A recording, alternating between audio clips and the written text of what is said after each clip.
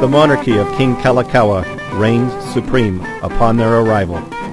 The brothers set up shop on Oahu by starting the first French laundry in Honolulu. When it fails, John disappears from Hawaii, this time setting sail for Australia, once again leaving his wife and 2 daughters behind. John's wife also disappears, leaving their children, Merle and Josephine, in the custody of their aunt and uncle, Thomas and Winifred McLaughlin.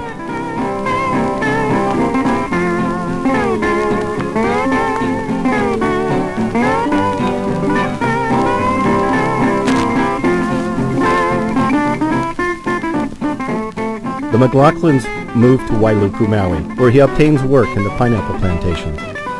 It's while living in Wailuku that the couple gives birth to a daughter and a son. This little girl is your great-great-grandmother, Katie, and we will all come to know her affectionately, simply as Dotem. The little boy is her brother, Claude.